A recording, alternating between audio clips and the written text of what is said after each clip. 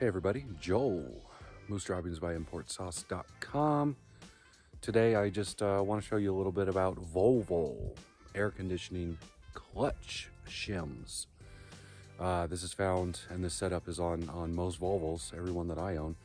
We're going to show you most commonly what it is when your AC is working intermittently. So this will apply probably to your Volvo as well. Stick around.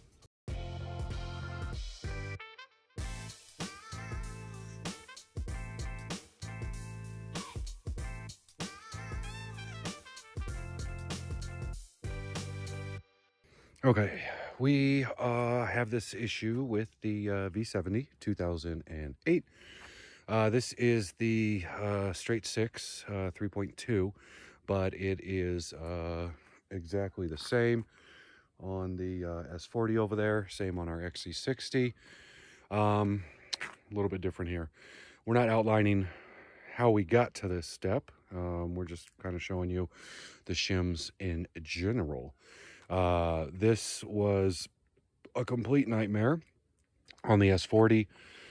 Or any P1, jack it up, pull the passenger tire, and your AC compressor is right there. Very easy. On this, the 6 cylinders, the belt assembly is on the inside of all of the accessory drive. So you have to take off so much crap to get in there and not have much room. Anyways, here is our AC compressor with its pulley, which is driven off of the belt drive, serpentine belt drive there. And this is the front, right? And here is the faceplate.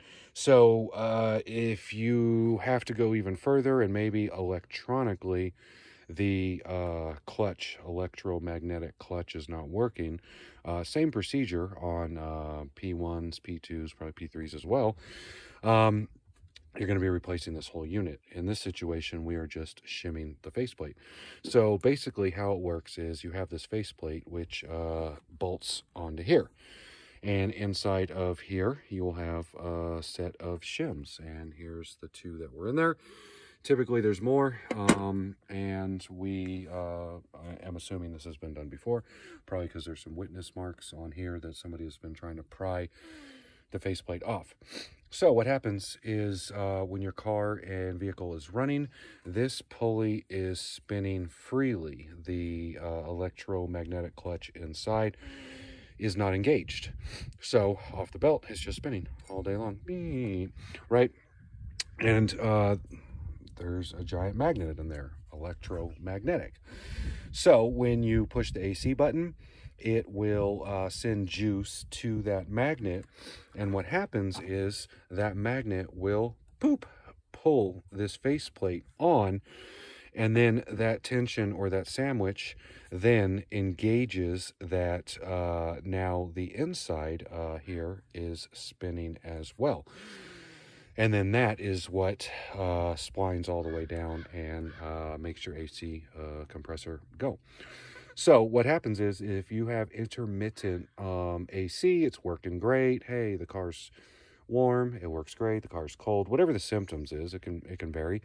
On the XC60 right now, it happens where as long as we're moving, it works. And if we come to like a red light, then for whatever reason, less tension on the drive belt because the pulley's only running at idle, the AC will stop. As soon as we get on the gas and get our RPMs up, then it kind of re-engages there.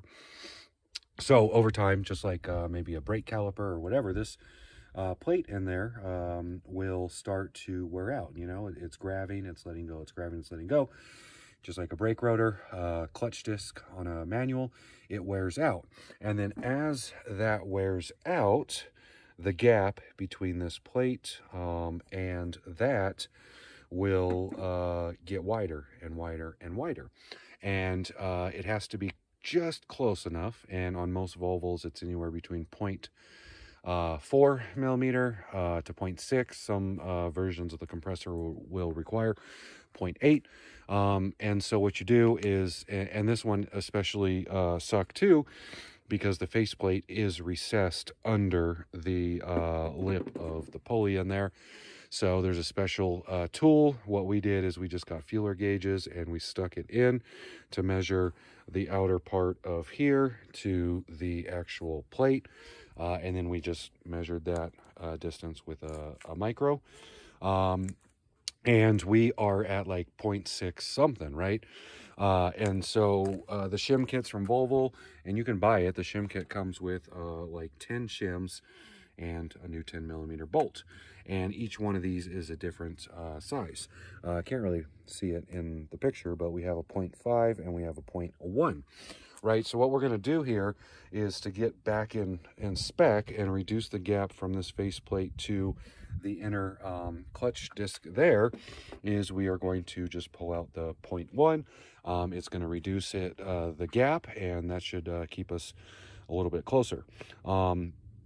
After that, there's not much we can do. I mean, I can look around. We may have it. Maybe I have a couple 0.1s, and I can just maybe get 4 of those, and then it'll put us at the bottom end of the spec. And then at that point, you know, it may last a little longer. We're going to put it back together. If this doesn't work, or if for some reason you are watching, here's how you test it. You turn on the car. Everything is spinning except for your faceplate. Your faceplate is stationary. Turn the AC button on, come back out and look, and when the AC button's on, this should be locked in and spinning with that. And that's what activates the AC compressor.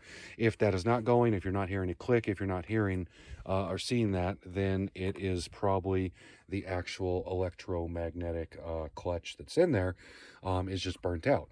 So easily enough, you're going to take this all off, and then you're going to pull the faceplate. There is a snap ring in there. You pull that, and then the whole pulley system comes off. Inside of the pulley, I don't know if we can see it. Not really. There's an inner part that slides off. You're going to swap that out, and you can even see our little wire right there that goes in there to feed that. You're going to see all that come off. Slip it back on, plug the new one back in. Check that you're starting off with the proper shim gap. You want to start at the bottom end, because as it wears out, it will continue to stay within spec until it finally eventually gets out. And then at that point, you know, in most cases, it's going to be the gap. We did that on the S40 years and years ago.